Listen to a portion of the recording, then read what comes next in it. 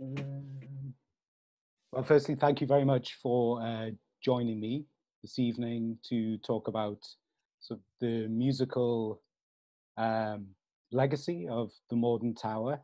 Um, I'll introduce you all individually in a moment, but just for people who aren't aware, the Morden Tower was originally built in the 13th century and was one of 15 turrets. The Morden Tower itself is a D tower that's found in Newcastle's west walls. From the 16th century, the tower was occupied by the company of plumbers, plasterers, and glaziers. In 1964, Connie Pickard acquired the lease to the tower with Tom Pickard and began holding the first poetry readings there. And thanks to Connie's continued custodianship and investment in the tower, an experimental music scene formed around shows that started to happen in the early 80s with acts like the New Blockaders and the Tyneside New Music Group. In an email conversation that I've had with Richard Rupenes of New Blockaders, he said of the tower, as soon as we found out about it, we thought it would be an ideal place to put on gigs, not just because it was an unusual venue, but because we knew of its legendary status in poetry circles, with the likes of Allen Ginsberg having performed there in the 60s. So the tower perhaps has quite an illustrious and documented history of poetry readings and performance, but perhaps some of the kind of underground and experimental music history is slightly sort of less documented. And sort of alongside sort of Connie's custodianship and commitment to the tower, there was a number of key holders and organizers and promoters from the 80s onwards. And luckily, we have some of them with us today. So I'll introduce them now. And first of all, we have Rosie Lewis. And Rosie has been involved in social justice, DIY organizing of arts and music, and feminist activism for over 25 years. At 16, she joined her first punk rock group and kept touring and organizing in various guises for the next 3 decades, gravitating across music collectives and projects that range from DIY Riot Girl to free jazz improvisation. At the heart of everything she does has been a belief in social transformation through collective action and the need for self-defined spaces led by and for marginalized communities. Her work has always been intersectional and underpinned by a Black feminist ethos. She currently manages violence against women and girls services for Black and minoritized women in the region, but works rights and campaigns for women's rights nationally and internationally. We're also joined by Ben Ponton, who is a founder member of Soviet France, who have played at the Morden Tower twice, performing all acoustic sets there that have been unique in the band's gig history. He's also been a gig promoter on and off over the last few decades and involved in organizing events at most venues on Tyneside. And we also have Paul Kelly, who is a promoter of experimental music concerts in the Northeast, as 1/3 of A Better Noise, who ran between 2006 and 2016. He's also been a key holder and an organizer at Morden Tower. That was between 2011 and 2013. And he's arranged concerts for the likes of Roger Davis and John Butcher, amongst many, many more. We also have Hassan Galani, who has been part of the Tusk organization since 2011. He's been putting on gigs in Newcastle since 1989 with the Syndicate and as Clearing the Path for No One. He was a member of Jazzfinger, and with Jazzfinger he started putting on gigs at Morden Tower, also putting on gigs with Rosie, with Paul and Lee Etherington of Tusk. And he's also, also recorded and performed as Popular Radiation and collaborated with the likes of the New Blockaders and Skullflower. He's run labels, record shops, and been a radio plugger, and now he's also a label manager of Shell Shock Distribution. Okay. So first of all, I'm keen to understand sort of personal attachments and relationships that sort of built around the sort of organizing in the Morden Tower, and how these sort of drove the peripheral music activity and generated scenes in the city. So what initially drew you to being involved with the Morden Tower? And if we start with you, Haz? Just looking for a venue around the year 2000 to put a vibrant cathedral orchestra on. We're a bit sick of upstairs at the Telegraph. A bit fed up with using the Cumberland Arms. The Clooney was too big, so I just thought we'd try seeing if we can get in touch with someone to do with Morden Tower. Nev Clay put me in touch with a poet called Ali May, who gave me Connie's phone number, and phoned Connie up and arranged a meeting. And she basically interviewed me, and I kind of it was a hard interview. But as soon as I mentioned the Velvet Underground, we were in. That's about it there. And so were you organising those gigs on your own, or was there sort of a collective involved? There was three people in Jazz Finger at the time, me and Ben Jones and Ben Wilkinson. We did it between the three of us. But we before we knew it, though, loads of other people were asking to put gigs on, and we ended up collaborating with the likes of Rosie and eventually Paul and anybody else. Became a key holder, so I had to facilitate the venue for other people putting gigs on, especially Jumping Hot Club. So I saw an awful lot of Americana gigs, lots of grizzled old fellas with acoustic guitars, and some of them were great actually. And most people who came to play the Tower were kind of in all over the place. Its history and how it looked and its location, you know. Yeah, I think it's sort of important to stress how sort of inaccessible in a lot of ways the Morden Tower is. Like just trying to get in it, trying to find it. Sometimes it was really horrible getting in there. Right. There was rats. Back lane was slippy from all the waste of all the Chinese restaurants on the other side of the street. Yeah, it was pretty disgusting.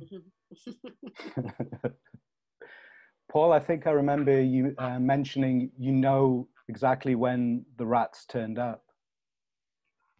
Well, the rats arrived when the bins were moved from Stowell Street to the back lane, and then they just went, at last, food, warmth, comfort. And so they just bred like rats. Unbelievably. It was amazing. But we also had the only example of a rat actually coming into the upstairs performance space.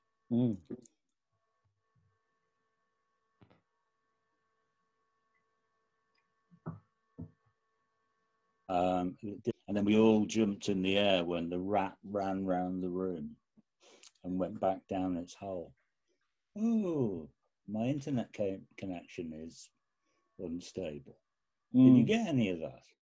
We got the bit. Which gig was it, Paul, that the rat came? Harry Smith. Ah, perfect.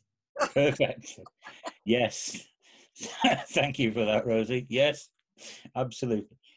Lots of screechy guitar. They probably were breeding noises for rats, but anyway, it was good. The other great event was one that Ben probably remembers, that they were doing their acoustic set. And there was no electricity involved, which is a really good thing because somebody had stolen the electricity cable. So that when we tried to put the lights on to see what the hell we were doing, we couldn't see anything. And then I had to get the electricity board out to go, you've got no electric. And it was a good night, very quiet, beautiful. Yeah, I remember those shows. They were good. Right. I'm getting very confused here. Who goes next? So, Rosie, were you involved in the tower around sort of the same time I mean, as Hass?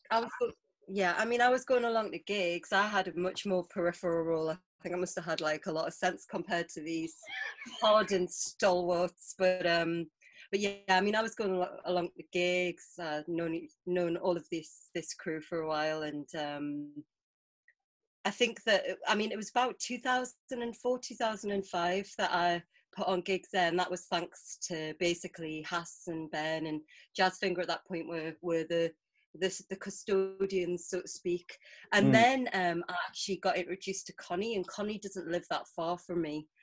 So I had a good education, should I say, from Connie, as everybody does, because she's a phenomenal, amazing woman.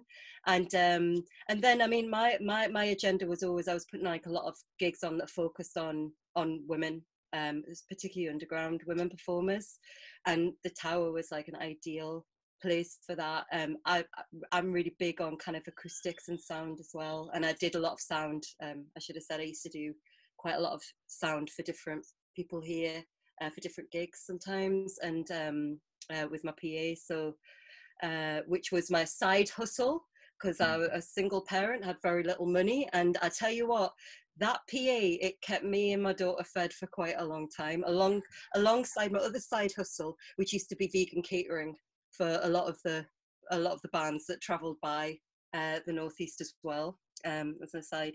But yeah, so it's about 2005 that I put on like a kind of season of different gigs, like once a month. So I had like Bridget Hayden, and there was Nala, and we did the joint one with, who was it again? Terrible memory. Oh yeah, Hawk and Hacksaw. Do you remember that one as well? Yeah. So a lot of these gigs, they were quite interesting gigs, because it seemed like whatever was put on at the Morden, it was just on the cusp of a band becoming really like much bigger, wasn't it? Yeah. And often they were like, you know, really the atmosphere and everything, because we haven't really talked about that. Like, yes, the lane was disgusting. Yes, it was totally inaccessible. And like, I don't think any of us nowadays would probably put on a gig there and sleep at night, because a lot of people probably couldn't get up those ridiculous stairs. In fact, a lot of people didn't really get up those stairs because the amount they'd had to drink or other substances, and quite often fell down the stairs as well. If I remember, there used to be a lot of like domino toppling, because the space is so small. Because we haven't really talked about, I mean, the space is like 50 max, if you're standing up together. Yeah. But sometimes we'd get 100 people turning up for a show. Yeah. So people would be listening to it out on the street, wouldn't they? It's particularly on the summer evenings. We'd even have some of the performers actually come out and perform outside of the actual tower space to people there. So anyway, I'll not go into that, but yeah, it was about 2005, and it was only because of other people who were organising there who were supporting the gigs that I was doing. So how was the tower run at that time? Like, how, you know, what was the process for making things happen there? So I just want to say that Connie's idea of how everything should be run is with anarchy. And she would say that, wouldn't she? She'd be like, I don't want any organising. I don't want any structure. I just want anarchy. So from that, I'll let the others come in and say how they managed to scrabble things together to make things happen there.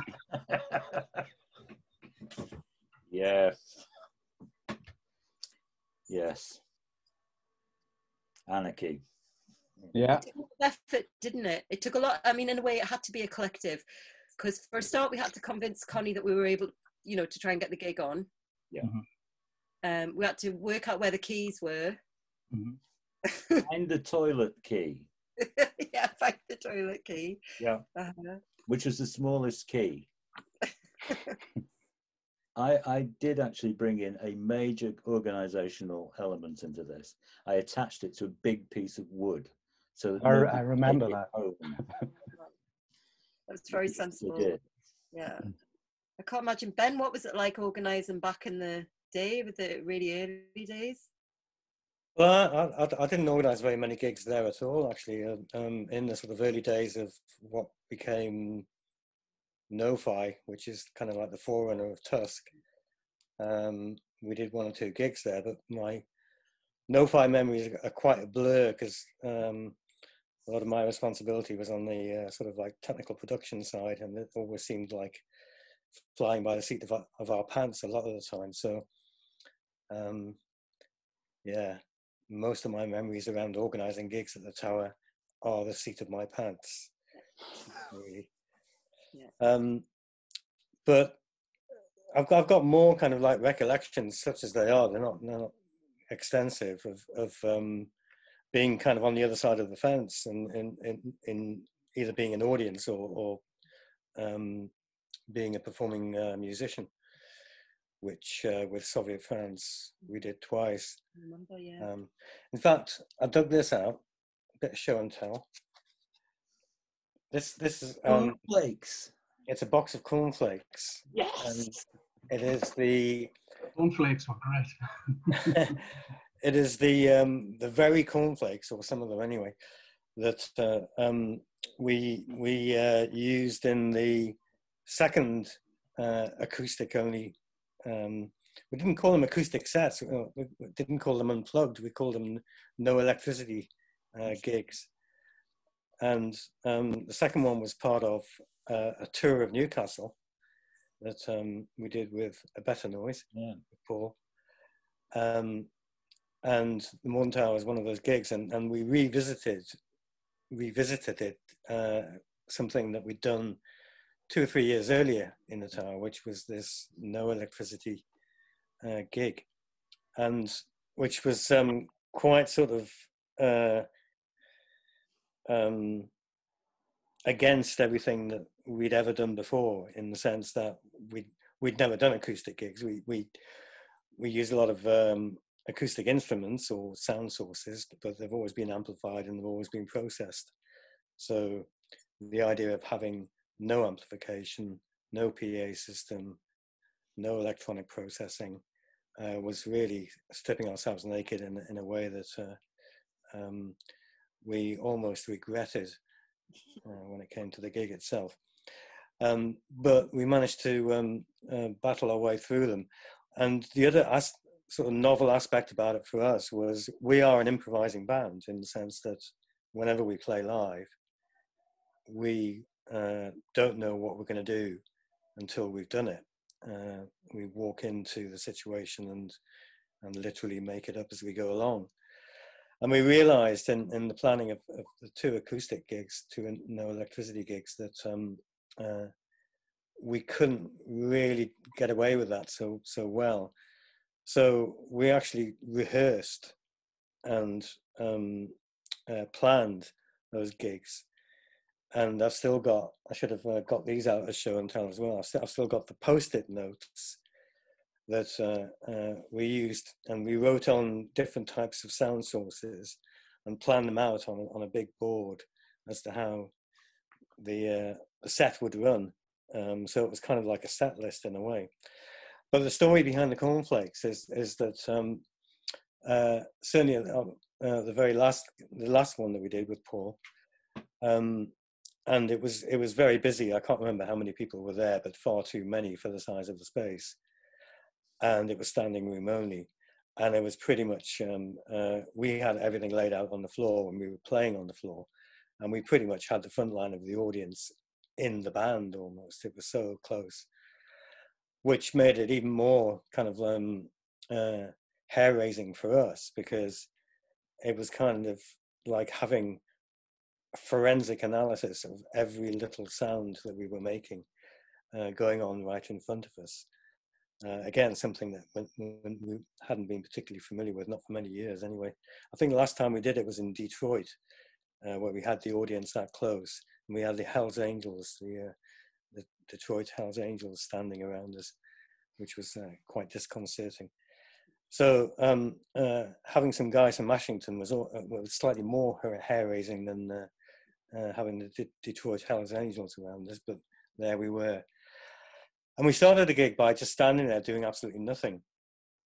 And eventually the audience cottoned on that we were sort of actually, in a sense, starting the set, but we weren't doing anything. So a gradual and slightly embarrassed silence fell. And our reasoning behind that was that we wanted people to tune into the sound around the tower itself, which is, as has kind of been hinted at, it's located in a alleyway on the city wall.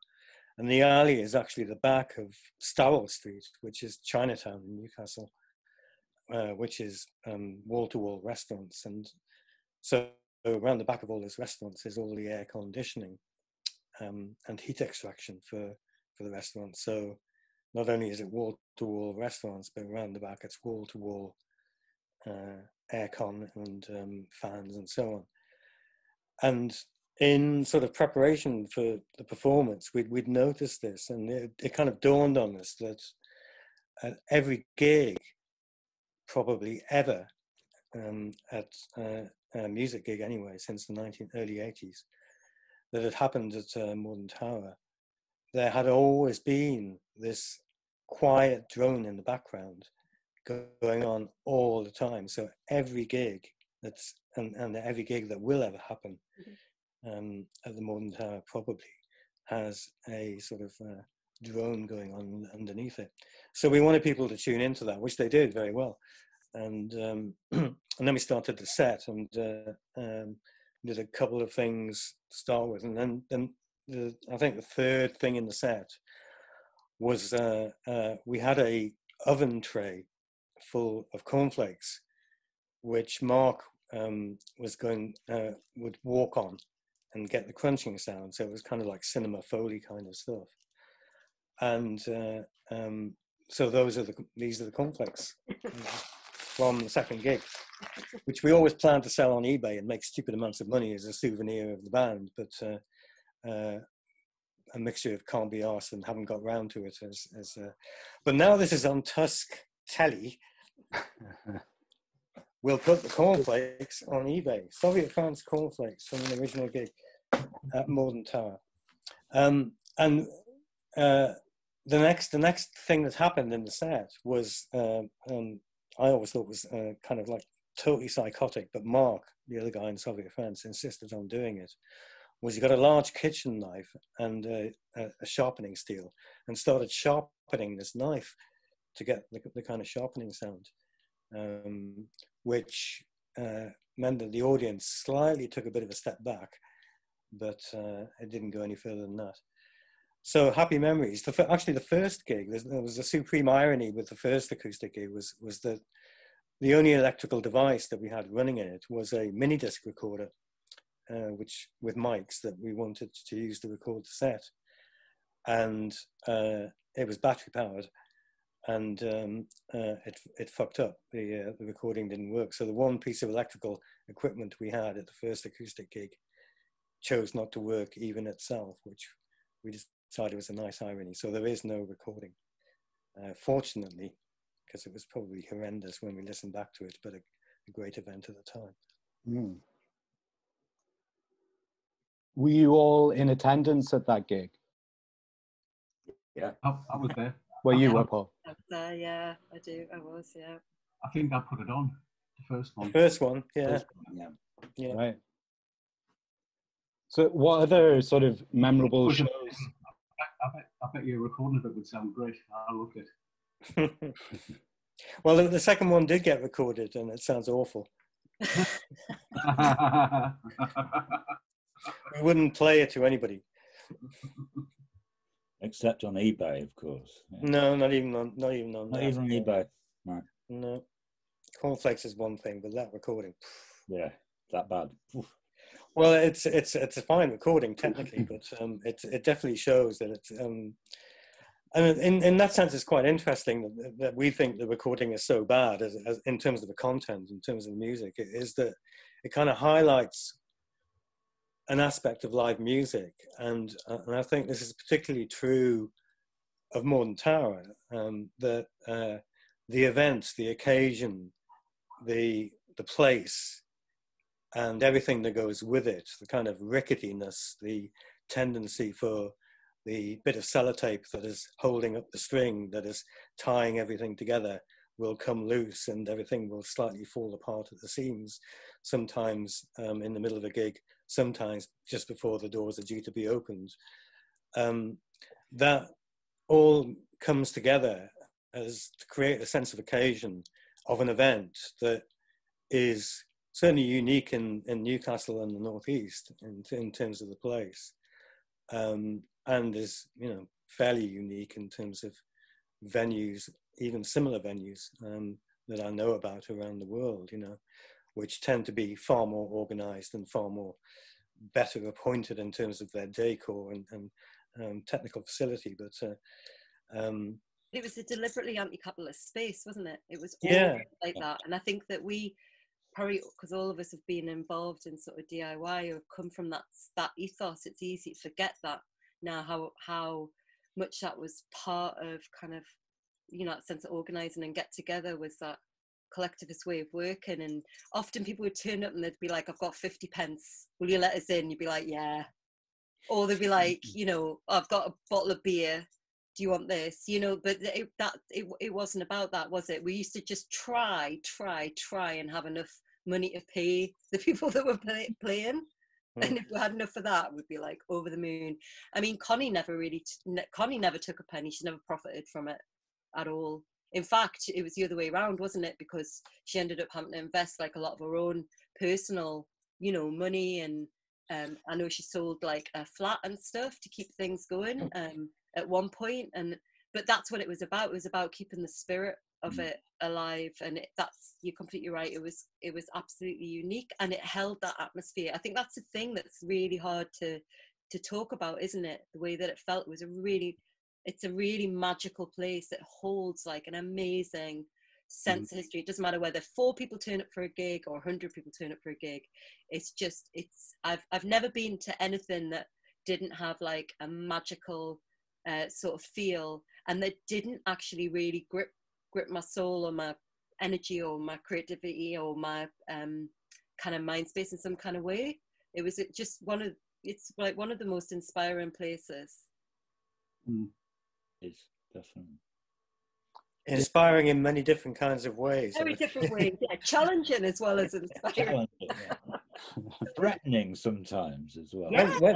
When did it get a toilet? We should you know, get... the story of the toilet is I did a bit of digging around and investigating, and that kind of cave was what was built into the walls probably in the 18th century as little workshops. And that when the council decided that they were going to give them a toilet, to give the tower a toilet, they opened it out, which is why you have the most solid toilet in the universe. It will survive nuclear attack, and it really needed to as well. It was vile. Oh, it was literally vile, like and there was swimming no water at the end of the night. It was like one false move and you were on your back in a bucket of piss. Yeah, yeah, absolutely. And explaining to people that if you want to go to the toilet, you go out of this door, down the stairs, out the gate, turn right, going through this iron door, and the light will come on. You go, oh yeah, fine, good. I'll piss on the rats. You know, it's amazing. The toilet, yeah. I think it was the council that did that. That was early 2000s, was it, or later than that? I think. Or so there was 20 years. There was 20 years of history of gigs at the tower where there was no toilet. Well, there was no toilet. Official toilet.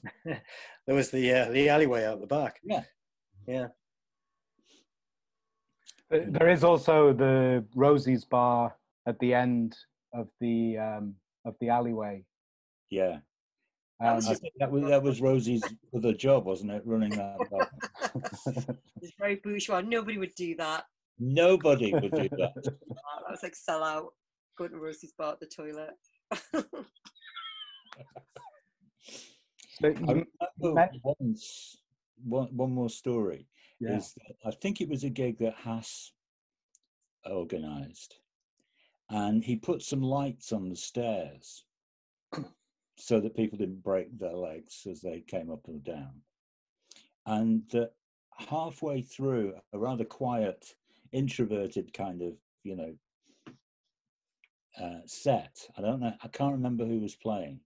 Somebody grabbed this row of lights and dragged it out down the stairs and out of the door with the most amazing row I've ever heard. It was brilliant. I don't remember that. I remember that. Probably wiped it. Good thing to forget, really. Yeah.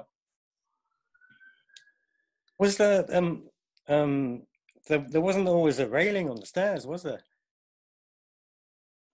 No, that was obviously an improvement. Yeah. So we should explain to people, sort of describe it a bit. You know, this medieval city wall with this medieval guard tower on it, and the kind of steps that you would expect to find in a castle or something like that, going up the castle wall. Ancient steps, obviously designed for when people were a good 30 centimeters shorter than they are now, and quite steep, and quite a few. You know, it was like you went up to what was the equivalent of the first floor in this building, and for a long time there was no railing, so it was perilous, and you know you couldn't. It's only the width of a person, really. You can't have somebody going up and somebody coming down. So there was always that kind of aspect. There is always that kind of aspect to negotiate around it all as well.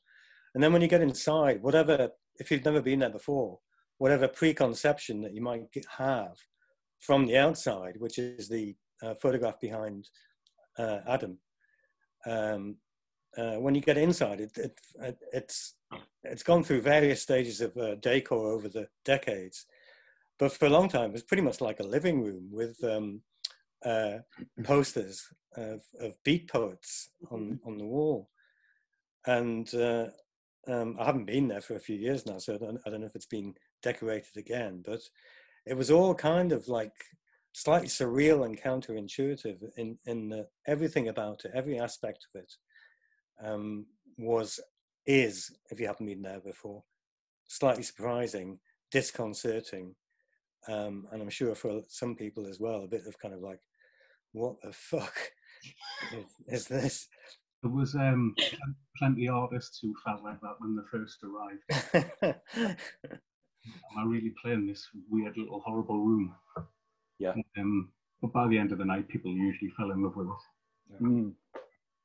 It was the walk down Baxtell Street that put people off at first, because there'd be this sort of running stream of stuff from the restaurants, the occasional rat, and then you say, "Oh, it's up here," and you can go, "Oh my god!" Yeah, it was yeah. But everybody that I ever put on there,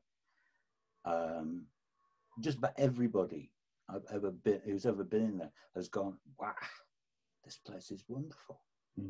It's absolutely astonishing.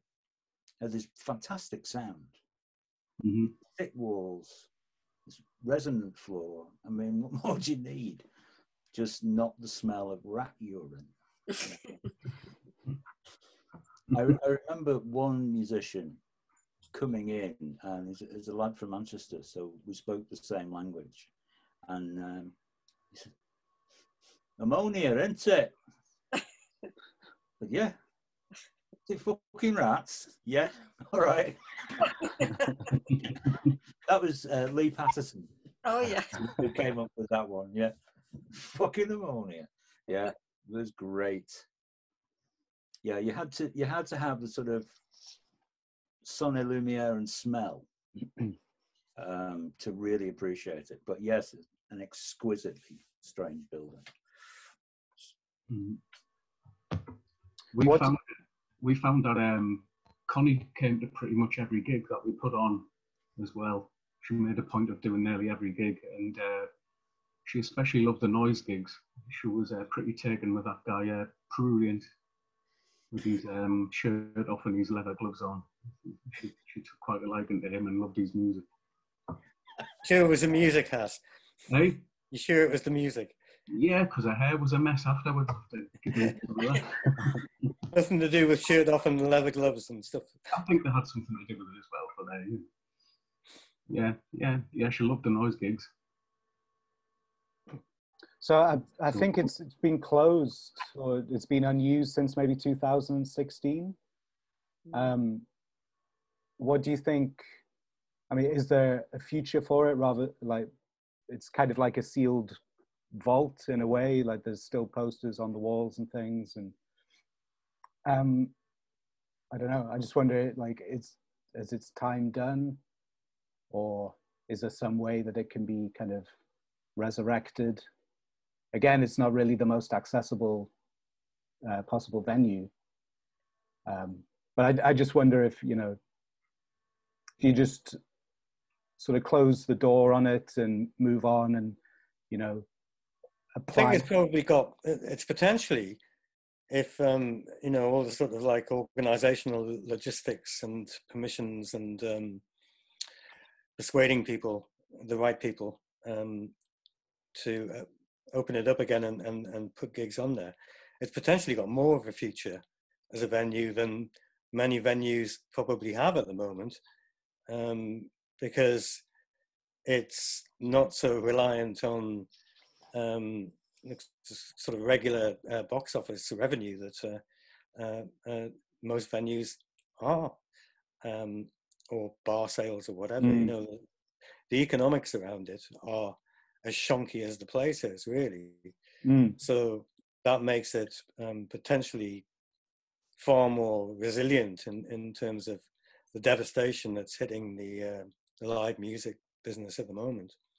And I suspect that with venues likely to continue closing over the next year or so, that's going to shake things out a bit. And the smaller and more flexible types of venues, of which Morden Tower is probably at an extreme end, are going to be the ones that survive the present sort of difficulties better than many will. And, you know, it'll all come back, but it'll be remake, remodel in many ways.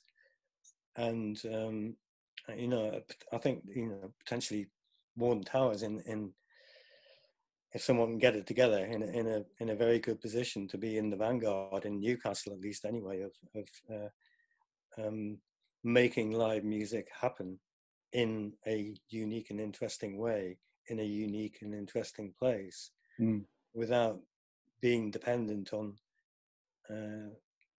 so much on being able to turn £1,000 out of the night, you know, or whatever. I think one of the issues, and it was something that Connie was like constantly defending against, and I think a lot has to be said about kind of Connie's like values and vision around, which is what kept the tower going, and like a lot of the arts scene around the tower for all of the struggle that it was at the time. I think one of the main things is that, you know, Connie was always defending against the kind of great white sort of academic patriarchs who wanted to take over the tower because of its history. You know, the poetry history, Ginsberg, etc. And, you know, she's always fending that off.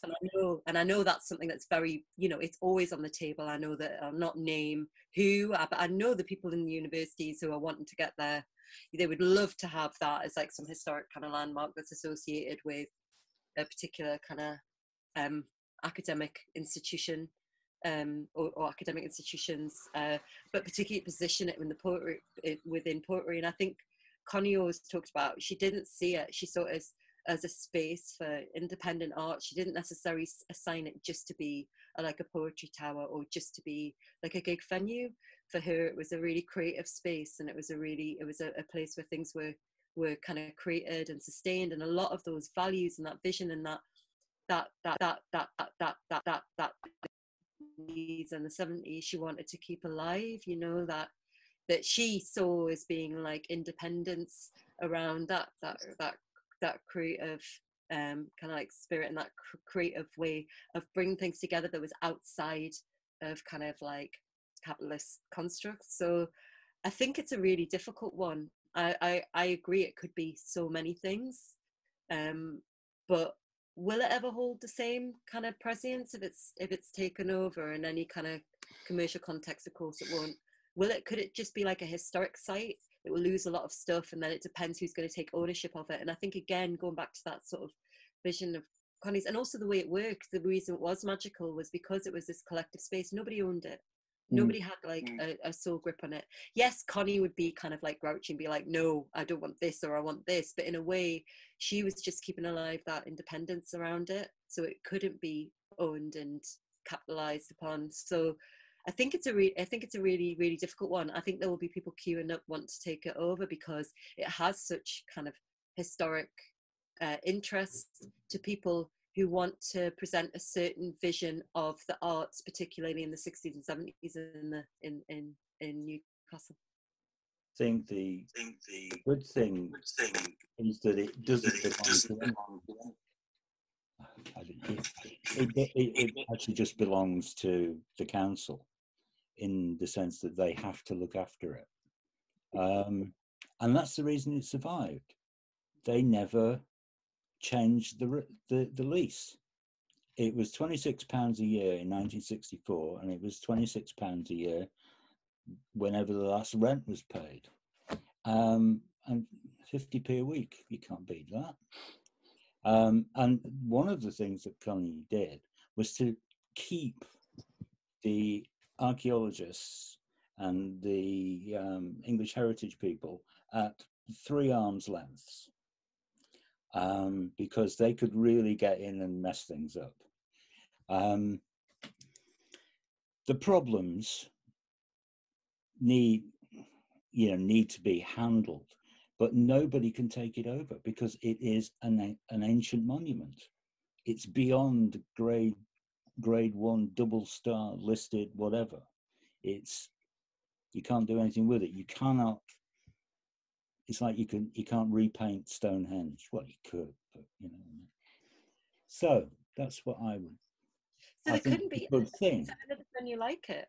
Is there another venue like it in the country? Well, I agree. I've never come across anywhere. When I've been doing tours in Europe, and you get this. Oh, this is a really special place, and it's basically a squat. It's a squat. With bent chairs, and you know what the deal is, and fine, but it's not special. But the tower is special, and anybody who goes there and performs or goes there as audience goes, bloody hell. Could it ever be reanimated? Not without a lot of money, and I don't see that it could. And if it got kind of absorbed into, I don't know, academy or whatever, Christ, that's impossible. So I think, maybe it will just be a time capsule then, and in 50 years' time, somebody will break it open and go, bloody hell, let's do this.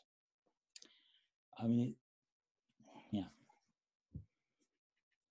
Yeah, I agree. It would take a lot of money to make it usable again, because if you left it for a few weeks or a month, it would smell. You'd have to clean it up, and people would climb over the wall, and it left a mess on the stairs, and and I just dread to think what it would be like now after no one's been there for such a long time. When I was involved, the lead off the roof was nicked. And we found out on Thunder Thursday when it just gushed through the building. It was a frequent fun place for people to hide out, I think, on the roof. Yeah. Not to mention the lower tower, which is rat central. Yeah.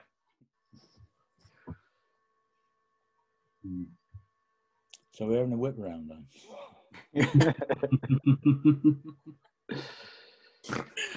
Sorry, being serious, aren't we? I mean, I contacted the council. I think it was last year, to sort of find out what was going on, if anything was going on, and the email I got back was just there's no plans, and it's not in a rentable state. But what are your proposals? So it appears that the council are, you know, open to something, but I guess that something has to come along with a lot of capital to make it habitable, I guess. Yeah. Not a huge amount, but considerable. Mm. I mean, the person we've talked about, but we don't know. Where is Connie? Mm. I'd love to know. And I believe she still lives not Around far the from corner. me, but she's not, yeah. I think, but that's so mystical, Connie. Yeah. It's so like Connie to not be at the center of this conversation, which is where she should be, really.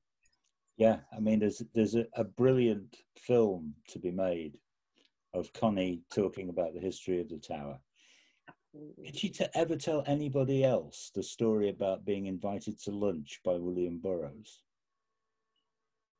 No, but she did tell me that she saw the Velvet Underground playing in the factory in New York. That wouldn't surprise me. No, it wouldn't surprise me. She did tell me that she babysat for Yoko Ono once. Yoko Ono, Yes, yeah. She was unimpressed with Yoko Ono, as I recall. Very much so. On the verge of phoning social services, I think. God. Yeah. Come on, tell us a story about William Burroughs, because I don't. Burroughs apparently came to Newcastle because Ginsberg had told him, "Oh, it's a good place. You should go up there." And he invited Connie and a few other people to lunch at the Station Hotel. So this was fully clothed lunch with William Burroughs. I mean, what more do you need? It's a great story. You know, just imagine her enjoying it. And Burroughs croaking away and smoking. Great. Yeah. So, Adam, you really should have sent an invitation to Connie. Well, I did. I wrote to her, but there was no reply. I tried to email her, but oh yeah, the email bounced back. And but yeah, I did write a letter. She was invited, but it's been 7 years since I've heard anything. Yeah, me too. It's been a long time. Yeah. But I think something that's quite interesting is, you know, Connie was like an artist in her own right, and really like the tower was her work of art over all of these years. You know, she was a poet, and she ended up, you know, supporting the backbone of like a very, I guess, male dominated, not I guess, it was like male dominated like poets art scene, and she was often the one behind it, organizing, you know, doing all the work. And for her, she translated her kind of creativity and her love and her support of the arts by supporting the tower. And for her, this, I remember her talking about when we were putting gigs on from early 2000s onwards, how this was like for her really important, because it was like another generation, you know, coming along and perpetuating this spirit of independent creativity. So I think in a way, that's why the tower can never really be the same as it was as well, because a lot of it was to do with the fact that it was a labour of love for Connie and all that she provided. Although I think many of us have a brilliant story. What was so amazing about Connie is she was absolutely anti-reverence. Like, Connie was deliberately as difficult as she could be, and we all loved her for it. And she'd make things incredibly awkward. You know, I mean, I know I wasn't a key. Well, you know, sometimes I'd help out with the keys, but I was not like a key holder, like, you know, some of these fellows. And I think there'd be incidents trying to get the key. Where was the key? Connie didn't want to give the key. We'd have to beg her, Connie, we've got a gig on this week. Please, can we have access to the tower? And you'd get it like where I left it. Yes. Yeah, exactly. She'd turn up, she'd be like, sometimes you'd be like, oh, really hope Connie likes this gig, and she'd really surprise you and love it. But then on other occasions, she'd just be like, I hate you, I hate the gig, I hate everybody. But I always felt it was done in a way to keep us all on our toes. And she really is a true anarchist. Like, she really is a true anarchist in her politics. And the thing is, she came from like a working class mining village. She had a very, very poor upbringing. And she was absolutely kind of self-made, self-educated. She didn't have the privileges that many of the people who were on the poetry scene had. And she was very aware of it. And in a way that carved a kind of, it galvanized and carved a kind of like spirit and way of being in terms of how hardcore the tower was. Because you couldn't go to the tower and expect a cushy ride. You had to kind of work for it. It was freezing cold or boiling hot. And if anybody, I mean, usually because it was such a small space, I had this big kind of like medieval door. So there was no quiet entrances into the tower. Everybody was announced. And sometimes everybody would look and you would know whether you were a popular person to be entering the tower at that time, or whether you should probably just turn around and leave at that point, you know. But yeah.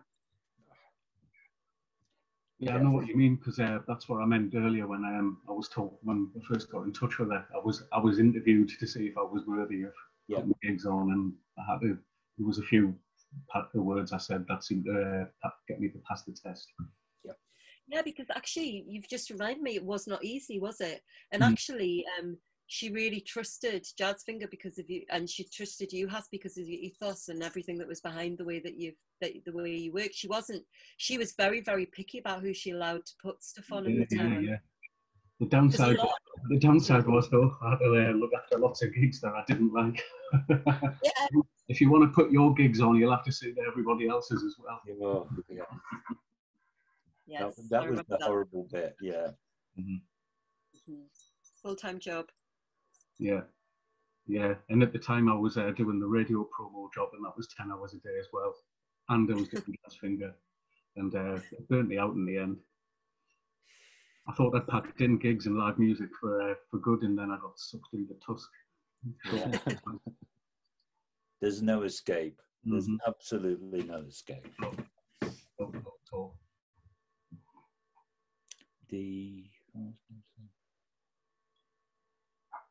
It's all gone quiet. I've gone quiet. Well, I don't really have any other questions. Oh, right. Do you have any questions for each other?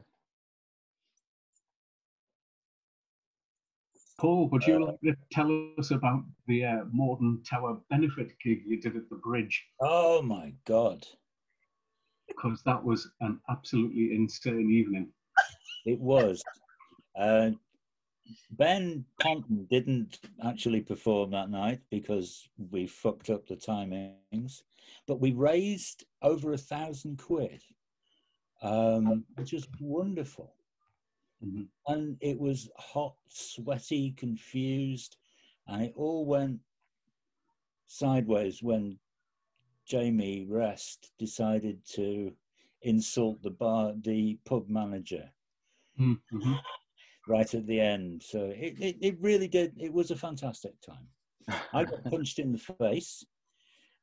Did you? Oh, yeah, you had a fight, didn't you?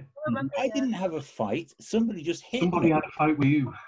Yeah, somebody had a fight with me because his wife kept on rushing in without paying. And we said, hang on, you're out, you're going. And then she wanted to speak to somebody. So we said, okay, you can speak to that someone, and then out. And then he belted me one. At which point, James, this bloke belted me in the face, cut me. Is it because he didn't want to pay to get in or something like that? It was because he was an arsehole, I think, is the technical term. You know? It's yeah, he's an arsehole, and he was part of the Peripheries thing. That was the other thing that was annoying.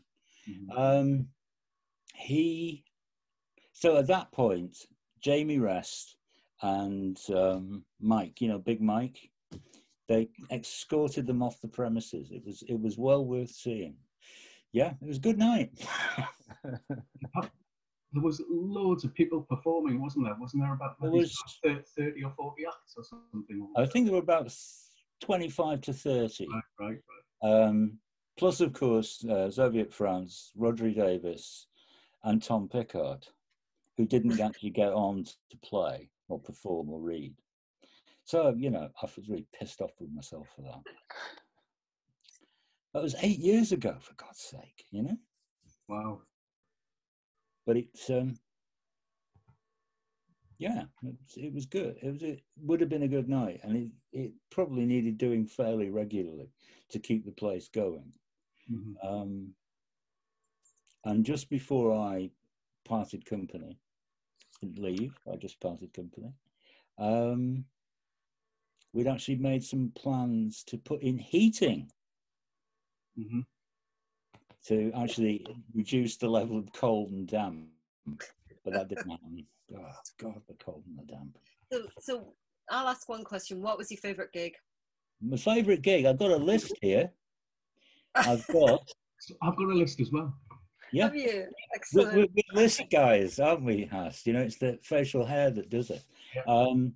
Crank Sturgeon, IDM Theftable, and Ludo Mich, which I think was absolutely the best gig that I've ever seen there. There was the Soviet France outfit twice, very good. Taco Bells and Stuart Arnott, which was really good. Rodri Davis and Mazen Kabaj and a couple of other guys from Lebanon, and Common Objects with Rodri, John Butcher and Lee Patterson. Kenneth Goldsmith reading The Weather Diary of Thomas Applewhite, which was an 18th century weather diary, which he read in the style of William Blake for 3 hours without a break. Now that's what I call, yes, absolutely. That was the AV Festival that did that one. Yeah. The No Audience Underground is something else that I think that Morden Tower personifies. Mm-hmm. Mm-hmm. Everybody was a performer. Everybody was active in some way other than just absorbing what was being put on. So, yeah. That was my list. Okay, Haas, go away. Well, I think my topmost gig was the very first Sir Richard Bishop gig. Yeah. People were so excited about having the Sun City Girl go over, and you could feel the excitement. And he went down the storm, and it was just outrageously good. First acoustic Soviet France gig there. I loved that. Freezing cold. I know I'll never hear it, but my memories are. Who else have I got here? That Vibrant Cathedral Orchestra gig, the first one I ever did at the Tower, that was amazing, particularly because they were quite transcendent, and shafts of sunlight came through the side windows to shine on, and that was a moment and a half, I can tell you. Volcano the Bear. Jack Rose played a few. Yeah, Jack Rose was excellent. Yeah, and that was really special, I thought. And the times Chris Cosano played as well. I think people like them worked really, really well in the Tower. Yeah, amazing. Yeah. And of the Jumping Hot Club gigs, I must mention a gig by a fella called Jackie Leven. He played there, and that was just one of the best nights I'd had in the Tower as well. Really funny songs and amazing banter between the songs as well. And I wasn't expecting that to be a good night at all, but it turned out to be one of my faves.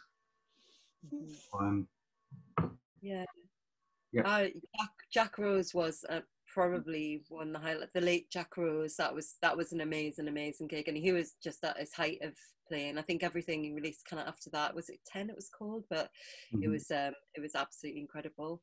I thought I really loved to put Bridget Hayden on there. Sarah Sullivan, Iron Gaze supported, and Culver did. That was amazing. Do you remember an acoustic Culver gig with squeeze boxes? Times, yeah. Jazzfinger, you played some blinders there as well. There were some really good gigs earlier on that Jazzfinger did as well. And I did enjoy, even though they were a bit more pop and stuff, but Hawk and Hacksaw, there was like a period of gigs of like Hawk and Hacksaw, Daniel Padden, there was some really nice stuff. Volcano, the Bear, you said as well, and there was like a real spate of they were these were kind of artists that were just on the brink of doing bigger things. There was and Nala played there as well. I don't really remember Nala. Yeah. So yeah, I think as well it did become a space. I mean, even going back to kind of like the 2000s, where a lot more women performers were on in the Tower compared to other venues, and a lot more marginalised performers were on in the Tower. A lot more performers of colour started to come on in the Tower, which was really important. And like you compare that to other venues, it was doing a lot of breakthrough stuff, you know, like in terms of actually really starting to think about not just diversity difference, but art difference in terms of artistry, you know, like it was such a diverse palette, wasn't it? It wasn't like it was all noise, it wasn't all acoustic. It was very much about people who were at the forefront of you know, creating new work that often would not be able to be performed anywhere else as well. Yeah. Sweet. Well, I think that's maybe a good note to leave it on. Thank you very much for joining and sharing your memories, and yeah, it's been really great to listen. I do like your brick wall. You look really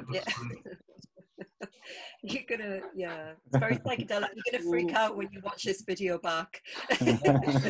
Yeah. Projecting out the wall. Yeah, it's sort of 70s Top of the Pops video technology. Yeah, great. Very appropriate. Yeah. Also, your teeth keep disappearing. That's it. It's weird. Grills. Right. Are we nice seeing you all, folks. Okay. A pleasure. Bye, everyone. Nice to see you. Thank you very much. Bye. See you all soon. Bye. Bye. Bye. Bye. Bye.